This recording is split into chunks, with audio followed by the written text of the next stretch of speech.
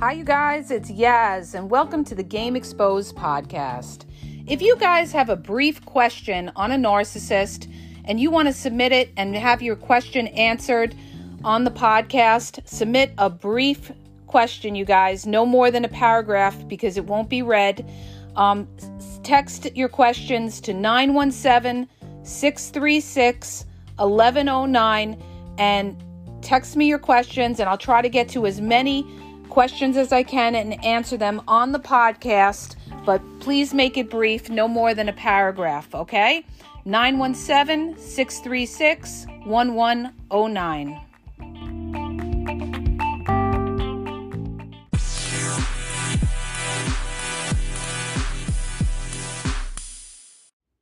Hi, you guys, it's Yaz, and today I'm going to talk about the 5 biggest ways a covert narcissist is vindictive. And this is why covert narcissists, we say, are dangerous, all right? They're one of the most dangerous narcissists to deal with. Why? Because they don't show their hand. But I'm going to go through the 5 biggest ways they could try to hurt you or be vindictive. The most well-known way, the first way, is the smear campaign, and everybody talks about this. When a narcissist can't hurt you directly, they try to hurt you behind your back by the smear campaign. They're going to go on social media. They're going to say that you're a liar. They may call you a cheater. They're going to say you have mental issues. They're going to try to ruin your reputation. And especially, let's say, if you're going through a divorce, they're going to try to smear you across the board. They'll go to court. They'll try to smear you to the judge. So one of the biggest ways, a covert narcissist is vindictive is to hurt your reputation and do the smear campaign. And also, by doing the smear campaign, what they want to do is they want to get all these other people against you. They want to look like the victim and make you out to be the bad guy. That is their ultimate goal. They also try to appear that they were empathetic to you, to other people, that they had heart for you, or they'll sit there and they'll say they did so much for you and you were unappreciative. And their whole goal is to make you out to be the bad guy and to put all that shame onto you. Moving along, the second biggest way a covert narcissist could be vindictive is by their coldness or being unaffectionate. Nobody kills you with coldness more than a covert narcissist. Covert narcissists are dismissive. This is a huge red flag. You're dealing with a covert narcissist is they will dismiss you. They won't acknowledge what you're saying. They will ignore your calls and texts. When you're in their presence, they'll make like you don't even exist. When you're around other people, they'll be nice to other people and cold to you. That's because they want to push it in your face and make you feel small. They want to give you a complex. They want you to feel like there's something wrong with you. So covert narcissists love to have that attitude that they are, above you. A lot of them are snobs. They have a snobby attitude or an air about them that they're better than you. So what does a snob do? What does a covert narcissist do to, try to make you feel inferior? They dismiss you, okay? They'll turn their face when you're talking. They may cut you off in the middle of a sentence and start talking about themselves, all right? They want to make you feel like, you're nothing to them. They're the greatest thing that ever walked the earth. And, what you say or what you do is unimportant. And if you ever tell a covert narcissist like any great accomplishments or something like that, they'll do one of 2 things. They'll either say, oh, that's great, and then they'll change the topic. Or what they'll do is, again, they will just they'll sit there and they won't say much, okay? They don't want to acknowledge your accomplishments. They're very, very jealous. If they do give you a compliment or praise you when you bring up that you're doing well, let's say in your career or something, it's for other people's benefit. Maybe there's other people there and they're trying to portray to other people that, they're in your corner. They're the most complete fake phony people you will ever meet. They are not transparent. So the biggest ways that they will be vindictive is to smear you, kill you with coldness, A lot of times they'll make promises that they don't keep. They'll say, oh yeah, we'll get together this weekend, and then they disappear all weekend. Or again, they're unaffectionate when you're with them. They'll, they might not put their arm around you. They don't like to cuddle. They want you to feel like, alone. They don't want to get too close. They don't want to, the only time a covert narcissist will get close with you is in the very beginning when they're trying to earn your trust, trying to win you over. But once they've got you, then they feel they don't have to show affection, and they don't like to publicly show affection because a lot of times a covert narcissist is scouting out when they're out with you. A lot of times when a covert narcissist goes out, they like to appear that they're single. That's why they may walk ahead of you. That's why when you sit down at a restaurant, they sit away from you. They don't want to appear that they're with you. All right. So the way they're vindictive is to freeze you out and make you feel like, you're nothing. And the other reason that they're cold too, you guys, is because they want you begging.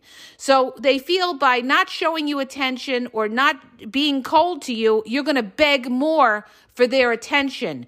So they'll get more and more of you, like calling them, texting them, looking to talk to them by them withdrawing. All right. So it's a control tactic as well. Another big way, okay, moving along, that a covert narcissist is vindictive is they bring other people into things. They triangulate. So what they'll do is they'll say, yeah, even your mother says you're crazy, or even your best friend thinks you have, insecurity issues. See, a covert narcissist works in numbers. They gang up. They get other people in their corner. This is why they kill outsiders with kindness, so that they have these people in their pocket to come back at you and gang up on you, all right? So they use these other people against you to make, again, it's all to tear you down, tear down your self-esteem, make you feel inferior. So they'll use other people and say, well, even so-and-so thinks you're negative, or even so-and-so thinks you make a big deal out of everything. Okay. Or you're controlling, or you're insecure, or anything like that. So they feel there's power. If they bring more people into it, it will make you, doubt yourself, and it'll bring down your self-worth. All right. So another way, besides the smear campaign, coldness, triangulation, when a narcissist is trying to be vindictive, is they call the authorities, okay? Or they could take you to court. When a narcissist really has it in for you, okay, they could call the authorities.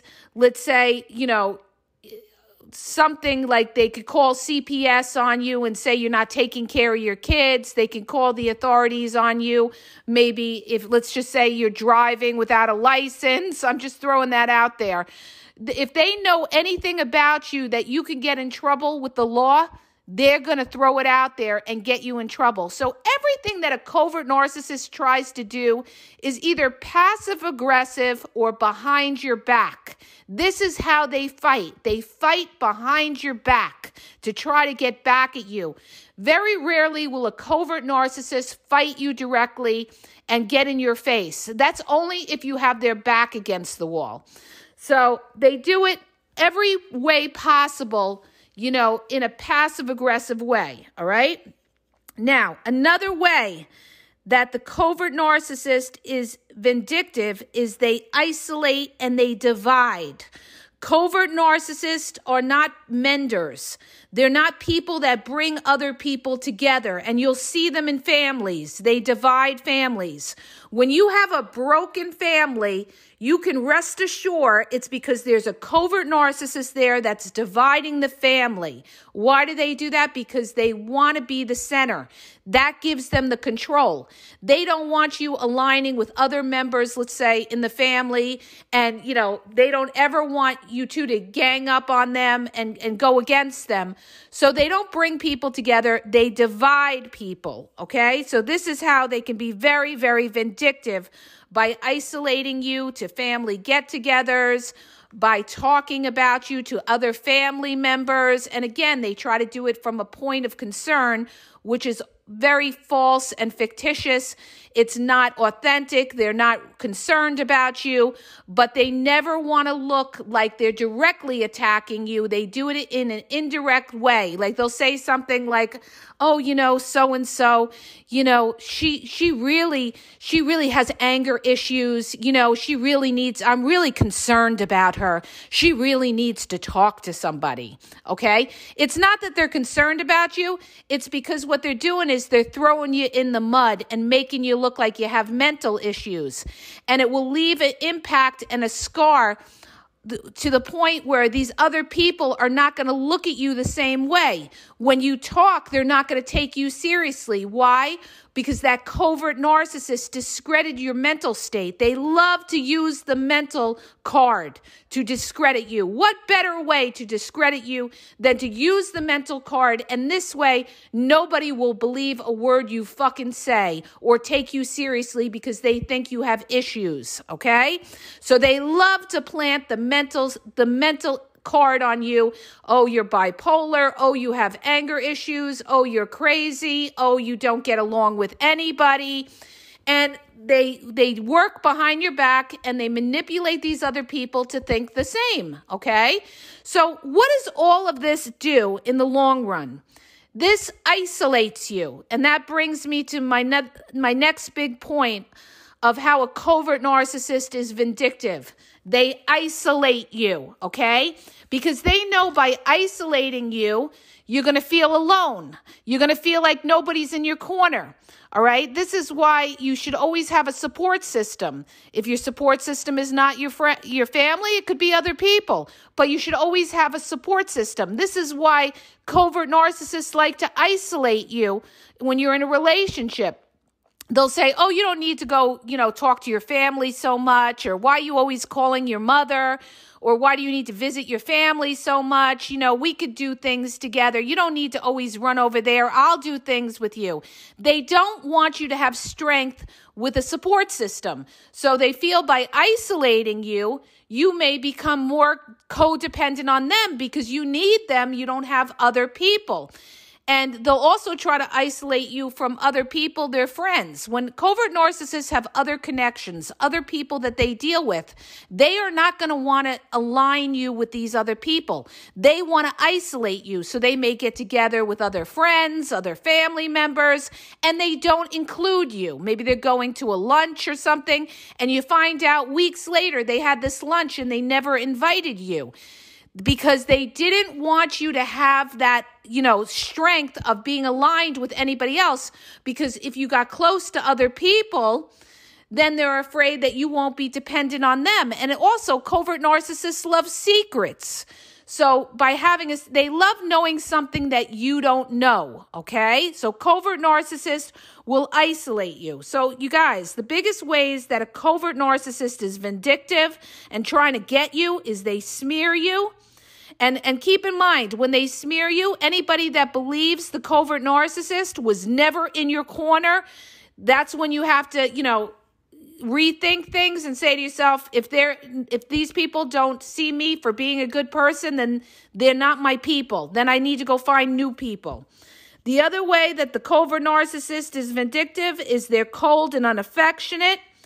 The other way is by bringing other people and triangulating. Another way that a covert narcissist is vindictive is they call authorities or they take you to court, all right? Always be prepared. When you're dealing with a covert narcissist and divorce, I need to do a podcast on this. You've got to, when you go into that courtroom, you've got to be ready for anything they could throw out at you, and they'll throw out everything. They'll make such false allegations. They'll say things like you had inappropriate touching with your child, okay? This is how dirty a covert narcissist could be, because I knew somebody that went to court and she made false allegations against her ex-husband saying there was inappropriate touching of their children. This is how low down and dirty they get, okay? So you've got to be prepared for anything that they could throw out, but they've got to be able to prove it. And half the time it gets thrown out in court because they don't have any proof, all right? They're just talking, whatever they can to try to hurt you and smear you to the courts, all right? So you guys, they smear you, they're cold, unaffectionate, they triangulate, they call authorities, they take you to court, try to get you in trouble with the law, and they isolate and divide so that, you feel alone, they don't include you in things, and they're dismissive. They're vindictive in the sense that they're dismissive. And you'll see this a lot in corporate America, okay? In other words, the boss always has their favorites. And, if they have it in for you, what they'll do is they'll dismiss your calls. They'll dismiss your emails. This could be with any kind of, agency. This is very common in government agencies. They're very dismissive.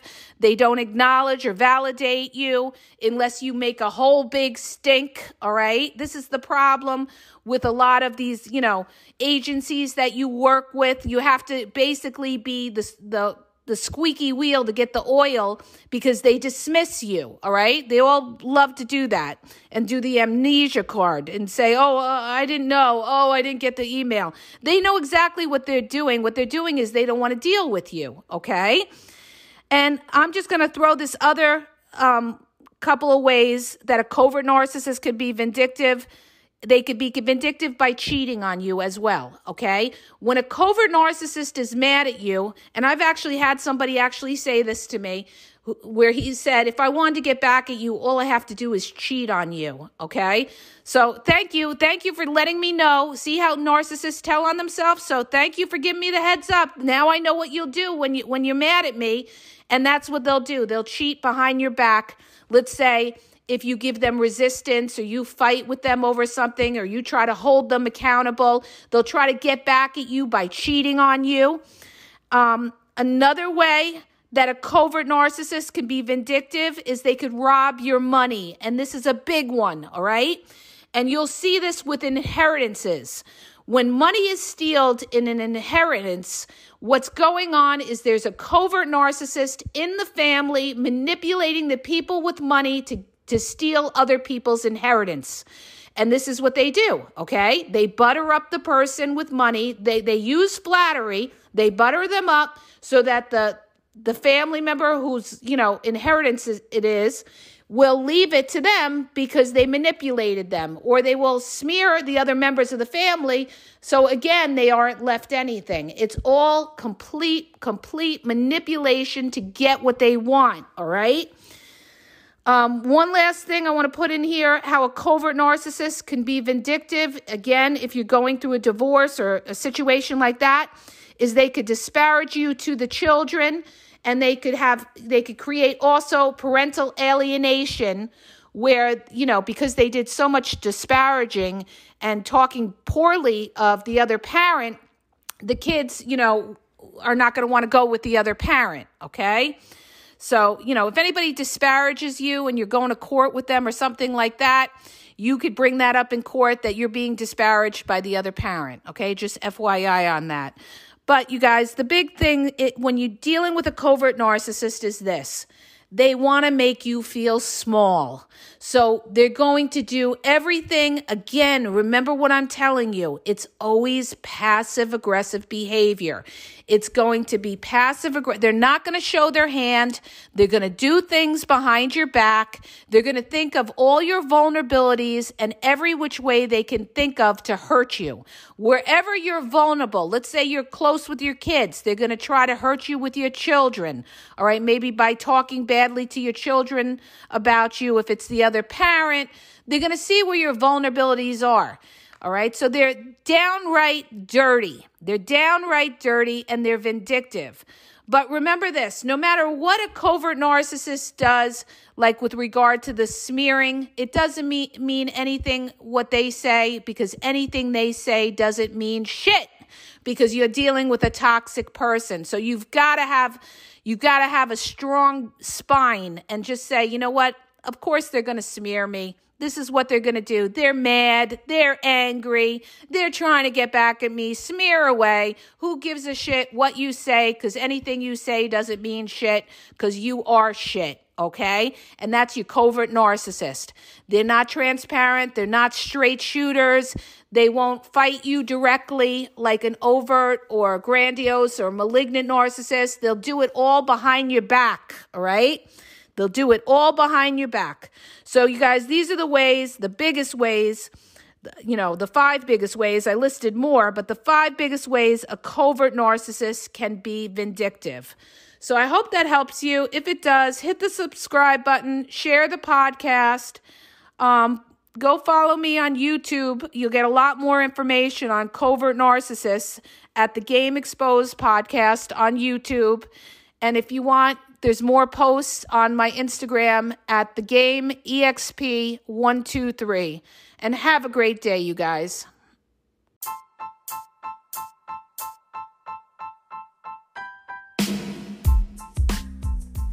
If you guys are having a problem in your dating or relationship, or you're dealing with somebody maybe that's narcissistic, you don't know if they're a narcissist, or you're just having problems, you're in a toxic relationship, and you need some clarity on it, go to the link in the podcast description for my website where I offer email and phone coaching.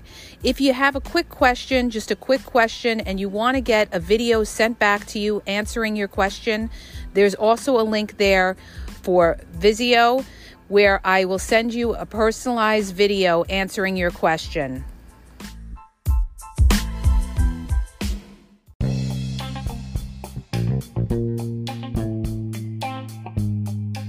Hi, you guys, it's Yaz, and I want to tell you about my 2 books on Amazon.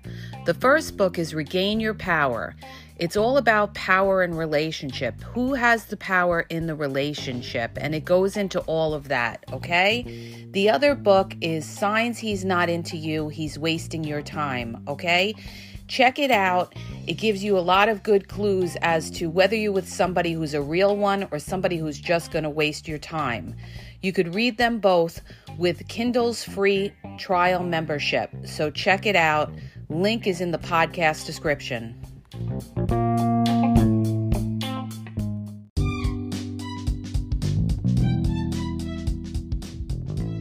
Hi, you guys. I just want to let you know that the Game Exposed now has their merchandise available.